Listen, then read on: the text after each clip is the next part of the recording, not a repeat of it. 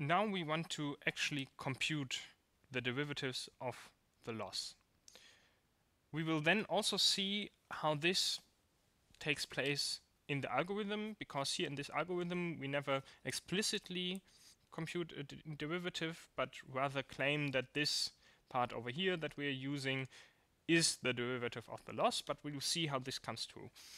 Here we have the loss from the previous exercise already pre-filled with a very specific point that we want to fit on the line, or that we want to fit the line to. And now we're going to compute the partial derivatives. So first, we compute the partial derivative of this loss with respect to our first parameter, W0. And yeah, we'll do this using the chain rule here. So it's 1/2 times this 2 over here times this part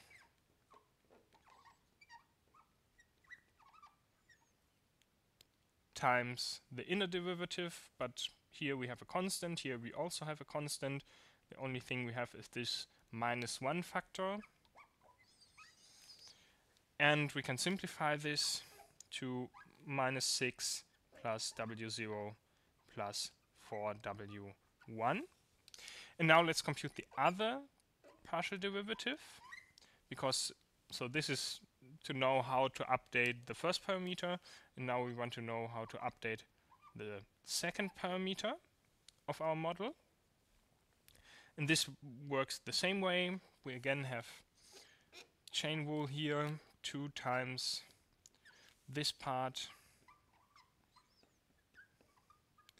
times inner derivative, and the factor here is -4. So if we simplify this,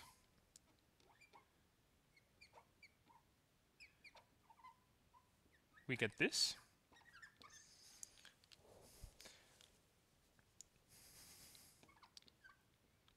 Like this. And yeah, this is really all there's to it. If we now want to have the vector of the gradient, we can write this as a vector. The first one, and also the second one, and we just take these values here.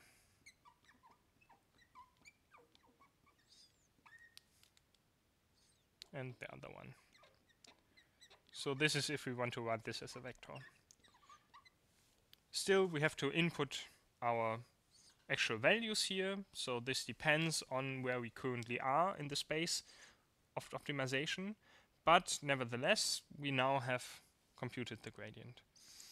Now we want to know how this really relates to this part that we're using over here. So for this delta over here, we're doing the computation c minus y of x. And for this y of x, we need to compute our model. So let me quickly compute this delta here.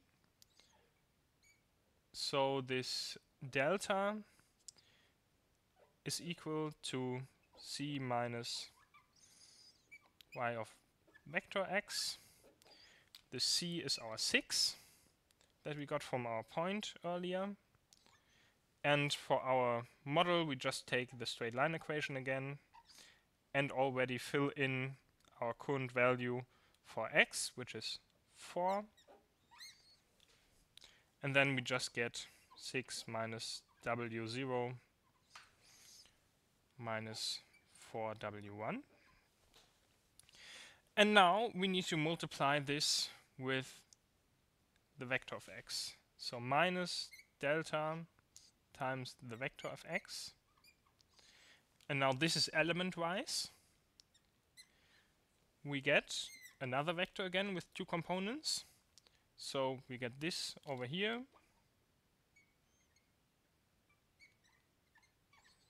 Multiplied with x, 0.